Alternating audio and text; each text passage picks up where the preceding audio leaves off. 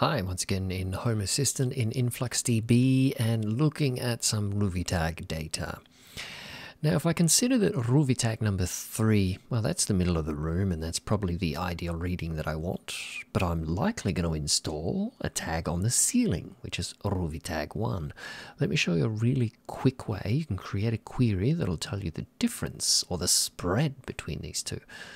So I'll just add a line in to do that. So bring up a new query. I'll just go and find those two sensors. I'll take number 1 and number 3, all in the same query. Click on value, click function, and then select spread, and it's as easy as that. Now the graph has adjusted itself, but what you're seeing down the bottom here is the difference at every single reading between Ruby 1 and Ruby 3.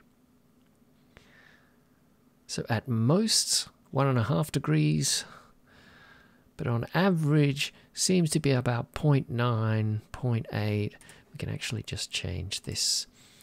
If I just type in spread, there we go. Now remove those others. So this is an easy way with the set of data to get an idea of what kind of offset I might want to put in place. So if I wanted to make it easy, I'd probably just put 1 degree. At most, it's going to be 1.7 or maybe 1.6. But to keep things nice and simple, an offset of 1 degree. That's what I'm going to go with. The decision has been made.